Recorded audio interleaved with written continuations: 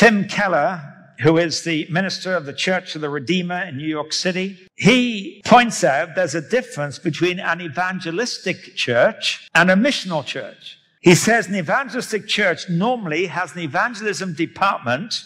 Possibly it has a pastor of evangelism, and it has evangelism programs. Now, all of that is good. But he says a missional church is one where its whole reason for being, its whole structure and ministry is for the purpose of reaching people with the gospel and turning them into genuine disciples who in turn are reaching others.